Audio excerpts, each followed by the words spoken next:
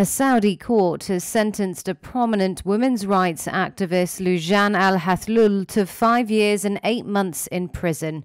That's according to local media that said Hathloul was charged with seeking to change the Saudi political system and harming national security. The trial has drawn international condemnation and poses an early challenge to Crown Prince Mohammed bin Salman's relationship with US President-elect Joe Biden.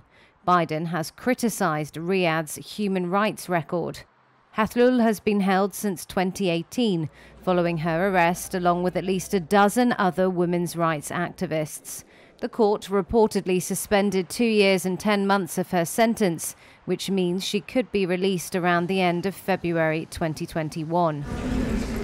UN rights experts have called the charges spurious, along with leading rights groups and lawmakers in the US and Europe that have been calling for her release.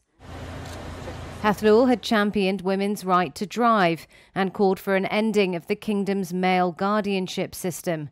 Rights groups and her family say she's been tortured in prison, a charge denied by the Saudi authorities.